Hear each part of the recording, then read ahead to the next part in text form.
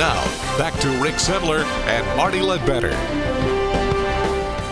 Welcome back to In the Paint. Boy, have we had our fair share of fun games down south. It seems like every single week we have ranked matchups between two teams, and tonight was no different. We had a one-day showdown as third-ranked Bloomfield visited number 5 Barr-Reeve. The Vikings have won 5 straight over the Cardinals. First quarter, Vikings come out firing on all cylinders. They go 5 of 8 from behind the arc. Whatever their pregame meal was tonight, Coach Thompson may want to repeat it next week for Sectional 63. Vikings lead 21-13 after the first quarter.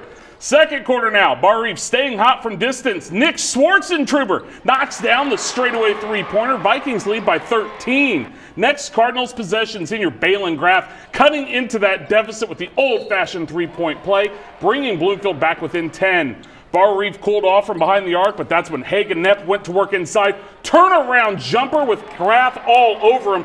The senior finished 25. Third quarter now. Bloomfield trying to climb back into this one on the back of Peter Combs, who gets the hoop and harm. Cardinals back within 12, but Barr-Reeve was simply too much to handle from beyond the arc. Caden Graber drills the 3 of his own off the screen, and the Vikings never really let the Cardinals get in this contest thanks to that hot start. Barr-Reeve closes out their regular season with a 62-48 victory.